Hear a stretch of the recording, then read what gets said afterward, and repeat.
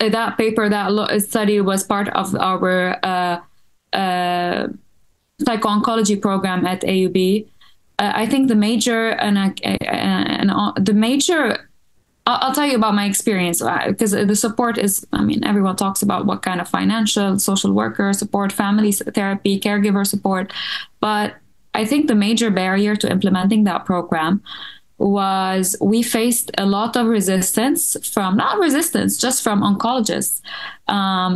So we started out that program just looking at, well, first, there is 1 out of 4 cancer patients, adult patients, will have psychiatric needs. Okay, so we expected that 25% of our population would have some sort of psychiatric care, whether that's taking psych medications, having a psych diagnosis, or having been in contact with a psych provider. So we use these, I mean, just to capture everyone that might have had a psychiatric need.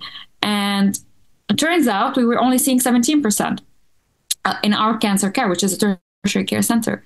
And so the gap was, so we implemented an automatic screening, meaning these patients come in, everyone, whether you're a cancer survivor, whether you had cancer 10 years ago, or now, if you have the word cancer in your record, you get screened for depression and anxiety. And the screening was by a psychiatric nurse, but then, by a nurse, by their oncology nurse, and we trained the nursing, and they started doing that.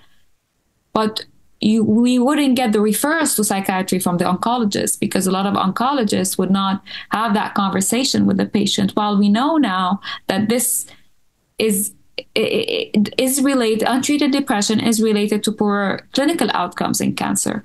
They have less adherence to chemotherapy. We don't know if pathophysiologically that might be worsening with increased cortisol level, the cancer response. I will not go into that because there's a lot of, I mean, it's a controversial topic, but at the very least, it's impacting either their quality of life or their adherence and compliance to treatment. And it's affecting their family structure, it's affecting their caregiver experience, there's caregiver burnout. And so I think our major barrier was not, we expected it to be the stigma around mental health. I found that there is inherent stigma that is enacted, internalized in the primary care givers, and so in the primary care providers or the oncologists. And so we started doing these community STs, communication skills training for oncologists at our institution.